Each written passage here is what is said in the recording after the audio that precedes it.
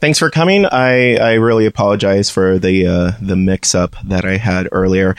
So today I'm going to talk about digital signal processing for software-defined radio. I also like to call it software-defined radio in a nutshell. And so the reason that I wanted to do this talk is that a lot of you have probably messed around with software-defined radios. And so this talk isn't an introduction to software-defined radios. But a lot of people really don't know how they work and sort of the theory behind how data gets modulated and sent over the air. And so I think there's sort of a lot of what I'll call script kiddies of software-defined radio these days. And so in my own work trying to figure this out on my own, I've learned a few key concepts that I want to talk about today, and it sort of covers the essential tools for building your own software-defined radio applications. It's not going to go deep into the theory or the math or exactly how it works, but this talk is intended to give you an idea of what you don't know and what you should go out and learn more about on your own. So first, a very quick introduction to how radios work and how, and this would be useful for later explaining how this gets translated into the digital domain. So as you all probably know, atoms are made of protons and electrons. These exert a force on each other. So unlike particles attract, like particles repel. You should all basically know that, and you can define a relative force that is created by one of these particles by imagining a theoretical test charge and moving it around, sort of around this electron here, and then measuring the force that is exerted on that test charge. And so then you can express this this electric field as a field, basically, and the force per unit charge of this test charge. And so if you move this test charge away from this electron sort of further out, there's less force exerted on it, but that also means that you have to do some work to move it over here.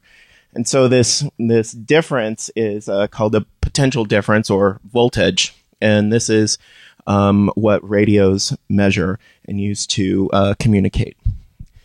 So the way that they do that is, so for example, you might have a dipole antenna, and it might induce a voltage on the dipole antenna. So you have you sort of push some electrons to one side, and so on the other side there's effectively positive charge. You can think of it as charged particles, but basically it's an absence of electrons.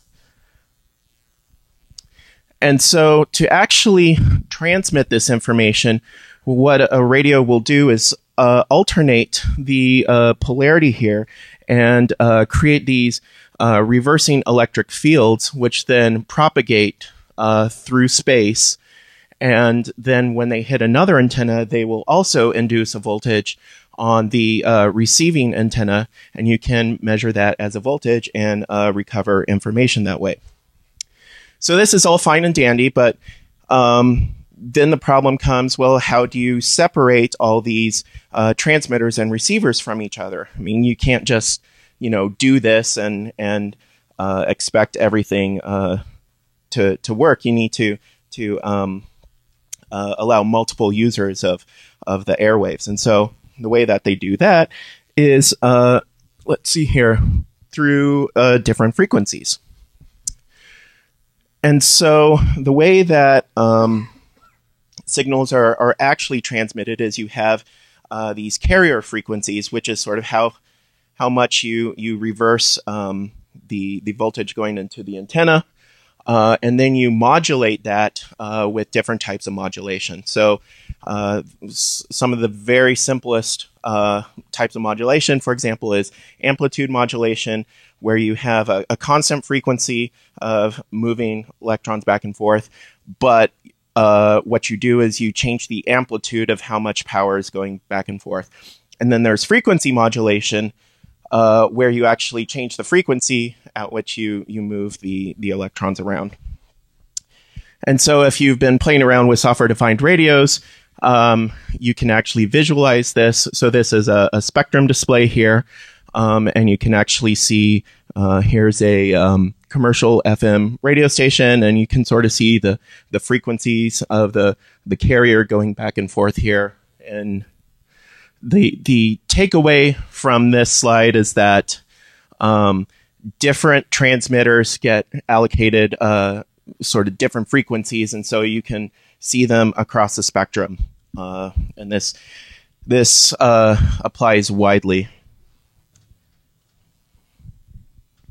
And so if you wanted to actually recover this signal digitally, one thing that you could think about doing is just taking your antenna, stuffing it into an analog to digital converter, and getting out that voltage, and then doing some magic that I'll talk about later, and recovering your signal that you wanted to transmit. Now, unfortunately, since you're transmitting stuff on these carrier waves that can go up into the gigahertz range, you would have to have an analog to digital converter that samples extremely fast to recover enough of that wave to recover the signal. So instead, yeah, this is what I just said. So basically, there's something called the Nyquist rate. So if you have an incoming signal that is, say, this red signal here, but you're only sampling it at these black points, then the only thing that you can recover is an alias at a lower frequency. And so one of the challenges in software-defined radios is, software-defined radios is actually dealing with this bandwidth limitation of analog to digital converters, and conversely to transmit digital to analog converters. So the way that they actually do this is software-defined radios shift frequencies down to or up from 0 hertz, sometimes known as a baseband.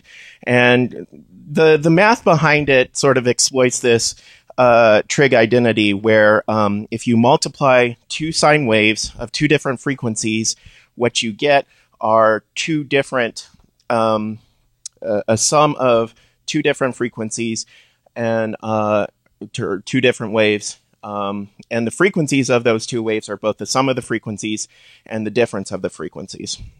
And so what you can do if you, say, want to tune into 89.5, what you can do is have a local oscillator run at 89.5 and then shift. If you receive something at 89.5, then the difference goes down to 0. There will also be something at twice 89.5, and you just filter that out before it goes to the analog to digital converter. And this is sort of how it looks like as a block diagram there. As I said, you usually use the difference and filter out the sum. So there's one more trick that's commonly used in software-defined radios, and that is to use complex signals. And so what that basically means is you have both an in-phase wave and an out-of-phase, a 90 degrees out-of-phase carrier, local oscillator signal. And you actually have two different signal paths here, and you use them independently. And what this gets you is the ability to represent negative frequencies. So, for example, you can think of a oscillator as going around this unit circle at a particular speed, and that encodes the frequency. And if you look at the y component, you would get, say, a sine wave. If you look at the x component, then you get a cosine wave. And so with this, you can not only represent the rotational speed or the frequency, but also which way it's going. And this is how you can represent negative frequencies. And this is also why why you will also see a lot of I's and Q's and software-defined radio. So I stands for in phase, Q stands for quadrature, so it's 90 degrees out of phase.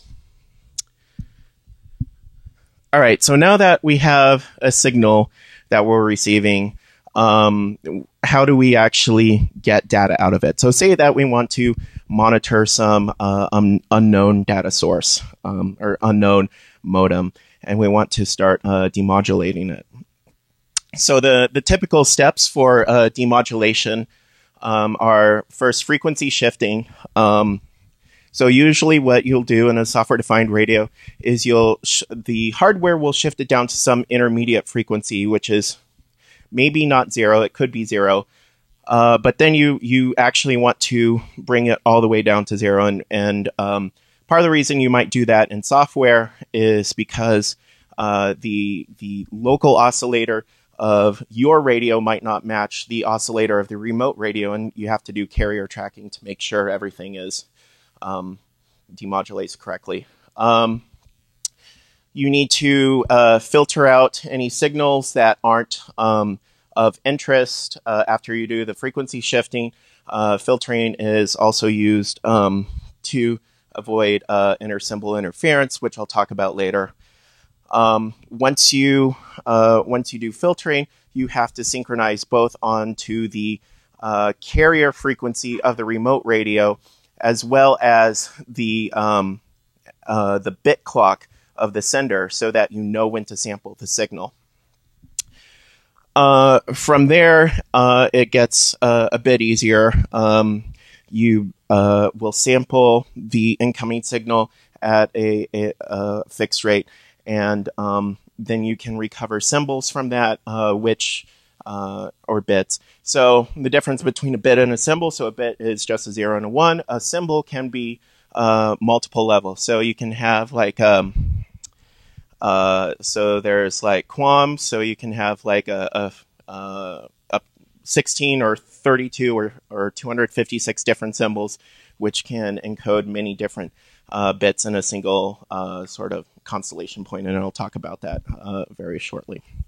Then once you get out the bit stream, then there are some extra things that are all in the digital domain, and I think I won't talk about much about those because I think working with bits is more familiar to people. But I'll briefly touch on those later. All right, so now I'm going to get into some of the nitty-gritty details of how digital signal processing works, how some of the common tools used in digital signal processing. And so the first one that I want to talk about is filtering. And filtering is one of the most fundamental tools of digital signal processing. So what this does is it takes in a signal, and you can imagine it as like sort of a graphical equalizer. It can boost frequencies, it can drop frequencies. So you have filters like a low-pass filter, a high-pass filter. So these are graphs in the frequency domain. So you have frequency going across the x-axis here, and the amplitude or the attenuation is in the y direction here. And so you can, for example, a low-pass filter will allow all low frequencies through, but then after a certain cutoff point, which is usually at -3 dB, is the cutoff frequency, then it just sort of goes downhill from there. And so if you build these in hardware, it's very hard to get a very sharp cutoff. It's a bit easier to do digitally, but it's a trade-off between how sharp you want your filter and how much computation you want to do. And then there's other types of simple frequency filters, such as a bandpass filter, which only allows certain frequencies through, and a notch filter, which cuts out some frequencies. So one way you can describe filters is by what's known as their impulse response. And so the way to think of that is if you have a signal like this in the time domain, which is all 0 except for a single blip at 1 point to 1, and you send it through this filter, you look at the signal that comes out of that filter. So for example, if you send this through a low-pass filter here, you might get this response out of the filter. And so this is actually how you build what are known as finite impulse response filters.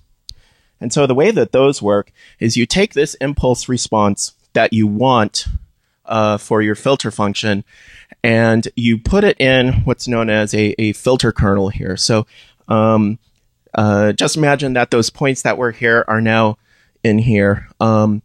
And when you push samples into this buffer, what you do is you multiply component-wise the incoming samples with their corresponding positions in the filter kernel, and then sum them all up and spit them out as the output signal.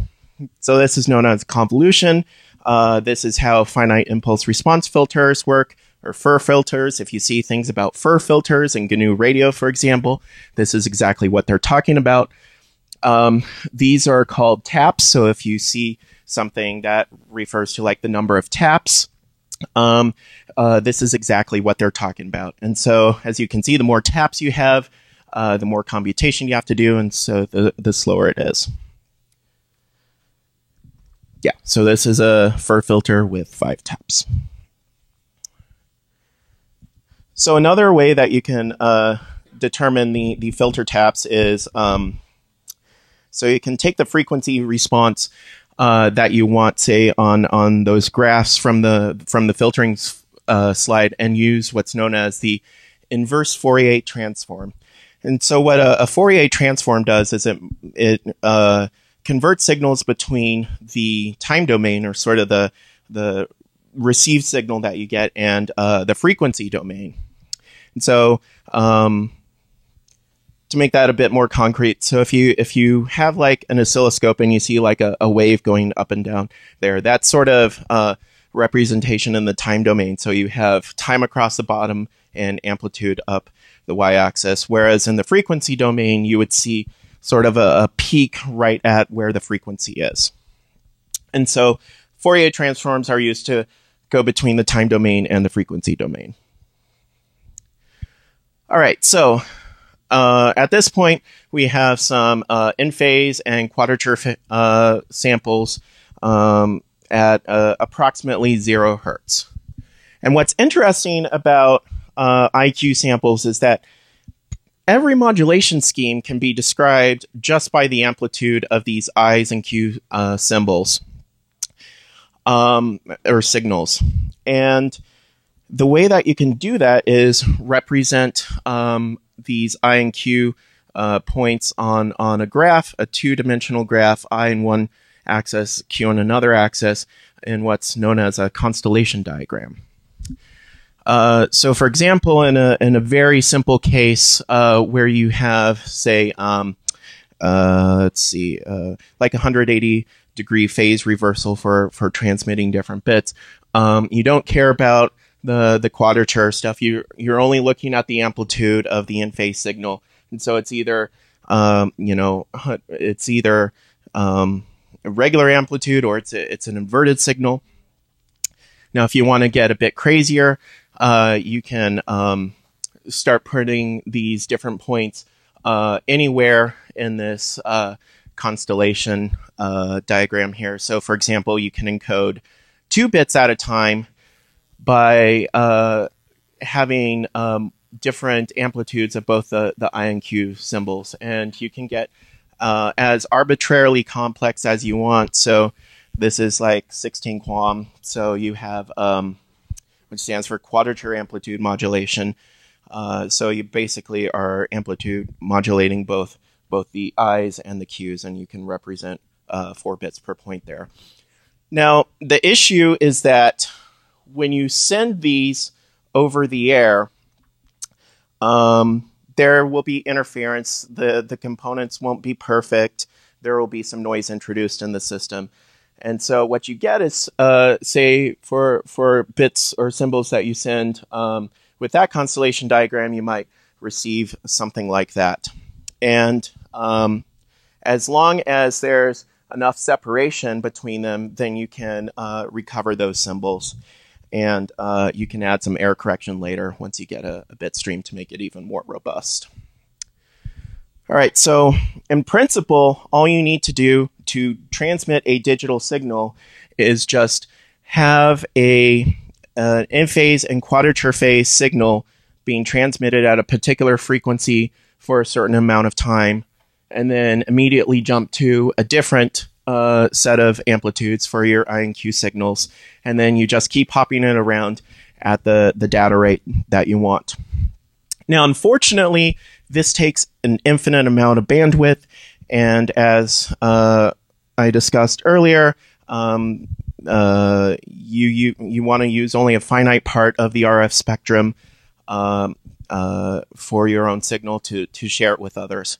And so the reason why this takes infinite bandwidth goes back to a little bit of math where square waves are just a sum of odd harmonics of sort of the fundamental frequency. So if you have this square wave at some frequency, that is effectively the sum of the sine wave at that frequency plus a sine wave at 3 times that frequency, 5 times that frequency, and it just keeps going off to infinity. And so if you keep summing them up together, you get closer and closer to a square wave. And so what you're effectively doing by transmitting different points is you're creating a square wave of amplitudes. And so this takes infinite bandwidth. And so the way that you deal with that, or one way that you can deal with that, is you just say, okay, I don't care. I'm just going to send I'm going to use an infinite amount of bandwidth, and then I'm going to filter it out so that I only take up as much bandwidth as I'm allowed. Now, the problem with that is once you start filtering that, then the symbols that you're sending start to smear together because you're destroying some information by filtering out those high-frequency components. And this is known as inter-symbol interference. But there's a cool trick that allows you to minimize inter-symbol interference. And typically you use a raised cosine filter to minimize this inter-symbol interference. And so here's what that is. So here's the impulse response of a raised cosine filter. And so if you have a square wave and you send it through here, this is effectively a low-pass filter. So it limits the amount of bandwidth that you're using. However, the interesting thing to note here is that on these T boundaries, which are your bit, your symbol intervals, the amplitude of this impulse response at each of these T's except at 0 is 0. And so effectively, what happens is if you send the symbols out and put it through this filter, so say you transmit 1 and it generates sort of this signal here, and then you transmit a 2. Well, the interesting thing here is that at the precise time that that 2 is being transmitted, the contribution from all other symbols is 0 right at this point. And this is how you can get effectively 0 inter-symbol interference while still taking up a limited amount of bandwidth. And so this is the magic that makes most digital modulation schemes work. There are some others, but not going to get into that today. So one other twist here is that you might do this filtering completely on the sender side, and that would make sense. However, in the presence of noise and different effects sending it over the air, it's actually more optimal to do half of the filtering on the transmitter side and half of the filtering on the receive side. And so if you have 2 filters and you multiply their effect together, you basically multiply their frequency response together. And so if you wanted to do half the filtering on the transmit side, half the filtering on the receive side, you basically do a square root of the filter that you want, or you take the square root of the frequency attenuation that you want. So your raised cosine filter now becomes a root raised cosine filter. And so if you see this in GNU Radio, this is exactly what it's doing. It's applying that filter to avoid intersymbol interference. So one other thing that you might have noticed back there is that to avoid this intersymbol interference, we have to precisely sample at this point. If we sample here, then we effectively get the contribution of this symbol, of this symbol, of this symbol, and so it gets a bit noisy. And if it's too bad, then you can't actually recover the symbol that you wanted. And so to get no intersymbol interference, what you need to do is sample at precisely the right time. Now, that seems fine in theory. Say, you know, the transmitter sending at 9600 bits per second, and the receiver is also sampling at 9600 bits per second.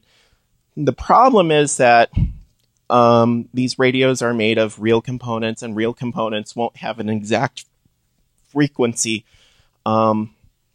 And also you need to, so there will be some drift between the transmitter and the receiver, and so you have to lock onto that. And you also have to lock on to the phase. So even if you're in a situation where your frequency is perfectly locked, you need to know sort of where you are in here. So you don't want to sample here, you don't want to sample here and here. You want to know that you sample right at the peak of that symbol. And so this gives a rise to something known as an eye diagram. So this is sort of a sample eye diagram from a patent I found. And so this sort of visualizes what happens when you sample early or sample late. So if you sample right on time, you'll notice that the recovered signal is pretty clearly defined at this point, or this point. But if you're off a bit, then there's less margin of error here. And so in the presence of noise, you could get confused to actually which point you're actually trying to receive. And so part of engineering these radio systems is to make this eye, as it's known, as wide as possible, so that you can tolerate the most frequency and phase errors and noise and things like that. So one way to synchronize to the sender is a simple approach, which is to just correlate it with a known signal, and this is often called a preamble. And an easy way to do that is to use our friend convolution again, put in the signal that you want to look for, do the exact same thing, and out pops a number that represents how similar the input signal is to the signal that you're looking for. And so this is a quick and dirty way to synchronize the phase, assuming that the frequency is close enough. And for some simple systems, this is good enough. For example, yesterday I was talking about sniffing SCADA systems with a module that I wrote in GNU Radio. And this is actually good enough to synchronize onto the bit timing and decode all the bits. Even though the frequency doesn't quite match up, it doesn't become a problem unless you get too far out of sync. And the packets are small there, so it works. Yeah, so as I said, you know, clocks will drift. If you want to deal with the clock drift issue, basically you have to do something more advanced. So one way to do this is you measure or you compute some sort of function between the phase error of the received signal and what you want. This phase error will be noisy, so you put itself through some sort of low-pass filter and use that in a feedback loop. And so this is called a phase lock loop, which is used to recover timing and phase. You can use a higher order filter where you not only lock onto phase, but also lock onto the frequency. And this is starting to get into some weird voodoo math magic that I don't fully understand, and I don't expect many other people to as well. There's a lot of control theory and behind it for feedback loops and things like that. But the takeaway point is that you can use these to recover both phase and frequency information of the transmitter. The one downside to this approach is that it takes time for these PLLs to lock. And so if you're dealing with short packets that are sent in bursts, you usually will use a simple preamble. So the final thing that you need to do is deal with carrier recovery. So if the frequency that if your baseband frequency is not precisely matched with the transmitter, then what will actually happen to your IQ diagram is it will start to rotate. And so what you can do is you can measure this as well, and then create another feedback loop to correct for this and lock in on the transmitter's carrier signal to sort of stabilize this, so you can do your symbol recovery and still stay sane. And so what you can do this independently of bit timing recovery as well. You can do them in either order, but I believe usually for simplicity, interestingly enough, timing recovery is done first before carrier recovery in sort of the signal chain. So one other thing that I'll just briefly mention is that when you send a signal over the air, it won't necessarily have a flat frequency response, so that will distort the incoming constellation that you see. And there are, again, feedback algorithms to sort of estimate how sending something over the air distorts the signal. So briefly, one way that you could do that is you know what the sender is sending, you know what you received, you know if you modulated itself what that signal is supposed to look like. And so then you can look at the difference between the received signal and the signal that you thought you should receive, and then develop a filter to undo that that distortion that you get over the air. Now, this is used for higher data rate stuff. In practice, if you're dealing with low data rate stuff like I have been, you can just completely ignore it and assume that the air channel is completely flat. So just leave that at that as one thing that you can add, and that gets very complicated very fast. All right, so after you've done timing and carrier recovery, it's really simple now. All you got to do is, if you receive a little blip here, is just find the closest constellation point, and that's as easy as, just drawing some imaginary lines and finding the closest point, and that's basically all there is to simple recovery. So once you've got that, now you've got bits, and bits are nice and familiar, and we all love bits. After that, there might still be some post-processing that you need to do. So, for example, if you send packets, you need to know where exactly those packets start, because you're only receiving a bunch of bits. So you need to then synchronize on the frames that you receive over the air, and they themselves will often have preambles, and the preambles can be used for both timing recovery and frame synchronization, things like that. There's something called bit scrambling, and so this is used to sort of whiten the spectrum and have it more efficiently use the RF spectrum and sort of flatten out the frequency of the transmitted signal. And then this is not for security. This is just for making the RF a bit nicer. And so if you want to reverse engineer a modem, you'll look for like shift registers and XORs and things like that. That's used in the bit scrambling. And so finally, there's error correction. So if you send stuff over the air, there will be noise. Some bits will get corrupted.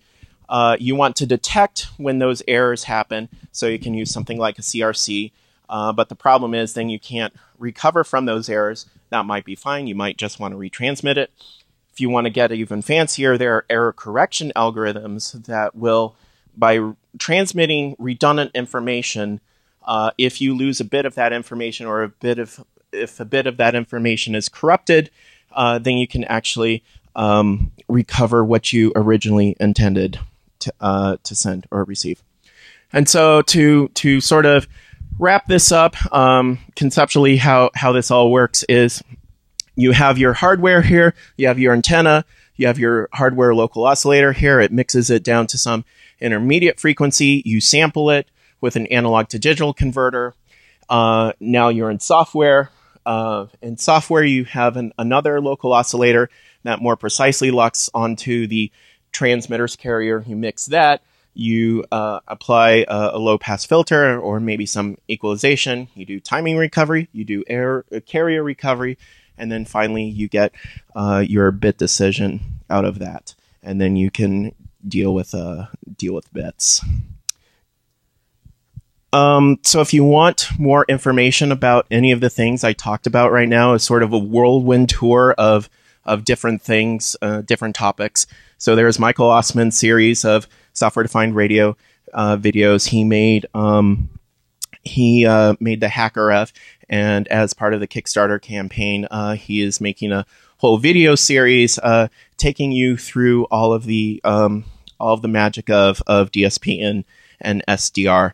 And they're really interesting, and I highly recommend them. There's also Ziff.org's videos about signals.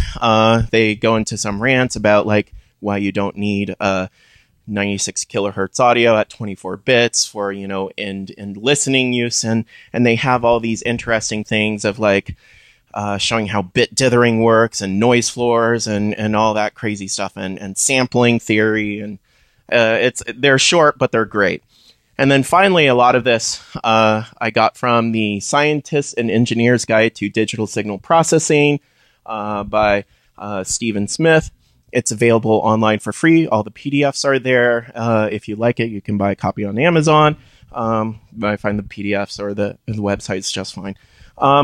So with that, I'd like to thank you for listening, and I apologize for the late start, but hopefully this was informative for you all. Thank you.